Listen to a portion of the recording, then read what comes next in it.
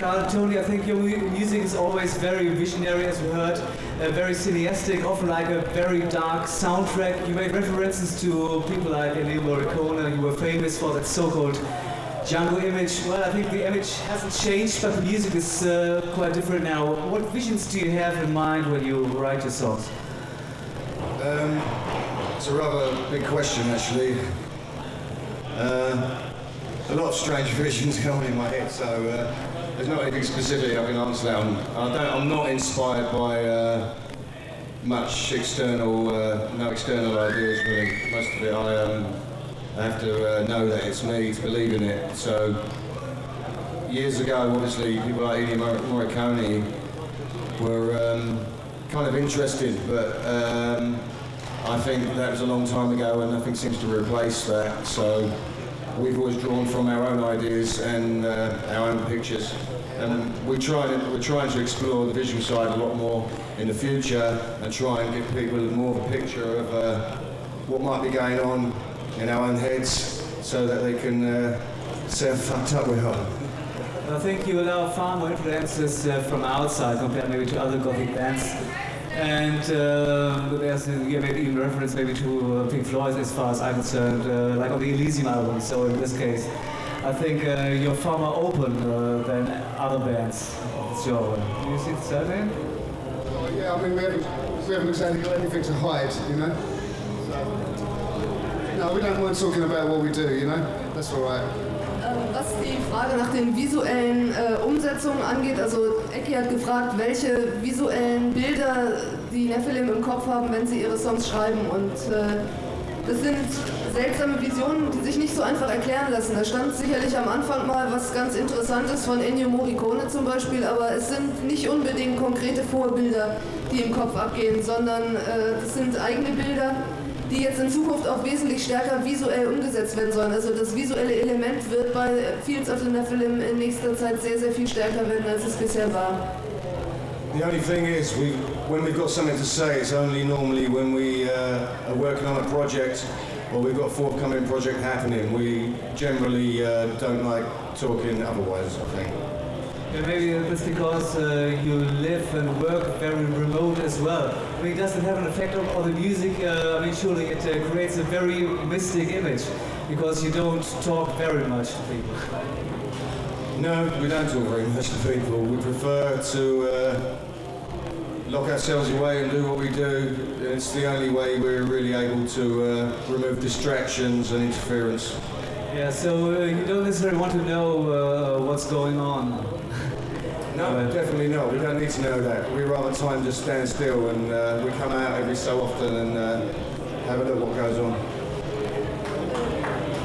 Es ist so, dass die Nephilim ganz generell nicht sehr viel sagen wollen, wenn es kein neues Projekt gibt. Also wenn eine längere Pause da ist, dann gibt es von der Nephilim auch keine Interviews und keine großen Medienauftritte, weil sie sich eigentlich nur dazu äußern wollen, was tatsächlich in ihrer Musik passiert. Und wenn kein neues Projekt ansteht und es keine neuen Sachen gibt, dann will die Band auch möglichst wenig Ablenkungen haben und möglichst wenig von außen gestört werden. Daher gibt es diese langen Ruhepausen zwischen Alben, wo man halt auch zwischendurch überhaupt nicht mitbekommt, was mit der Band eigentlich passiert. So that's maybe because often there are big breaks between the albums, so the fans sometimes ask themselves if you're still alive. Well, I don't know. I don't know if we're still alive or not. Feel okay today. Are you in contact or touch with your fans or not so much? Or do you want that or don't want that? Are you in contact with your fans or do you want that contact or do you maybe think it's better to get away or to live your own life? I think the contact with the fans just comes through the music, you know, so we don't sort of hang out with the fans because we keep ourselves to ourselves, you know. But we need our fans, otherwise we couldn't do it. And of course they came here today. I mean, get in contact with the fans, there could be some live work. The last time you've been here, Carl, was in 1996, I think. When will there be another tour? Do you know that? Well, are there any plans so far? Will there be a tour I asked, or do you have plans for a tour? The last time we've been here was 1996, I think, and that's quite a long while. Well, I explained why that tour was cancelled, but next year we will do some gigs and hopefully some touring. This year we didn't feel it was necessary. We didn't think it was necessary to tour this year or do any gigs this year until we had established our new products. So next year will be good for us, I think.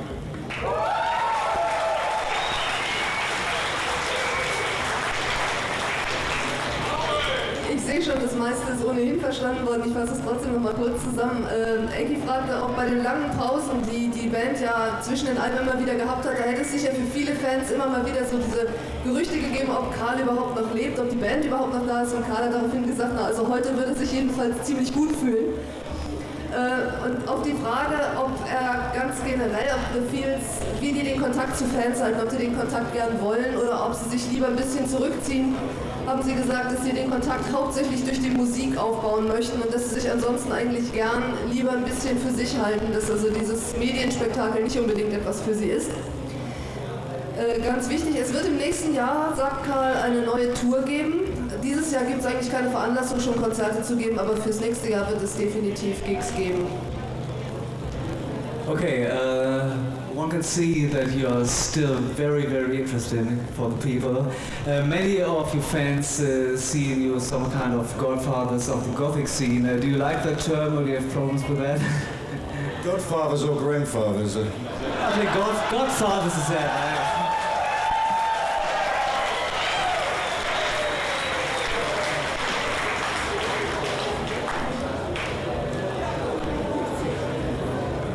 Do you like the term or?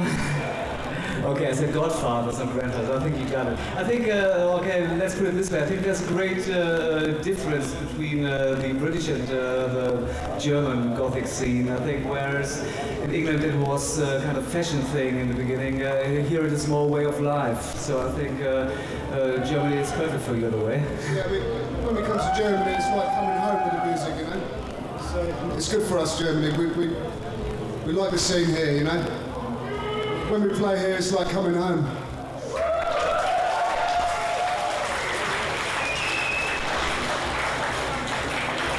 Karl hat zwar eben zurückgefragt, ob Ecki mit den Godfathers, also den Paten der Gothic-Szene, nicht vielleicht eher die Grandfathers, also die Großväter gemeint hat. Ja, aber das hat jeder verstanden.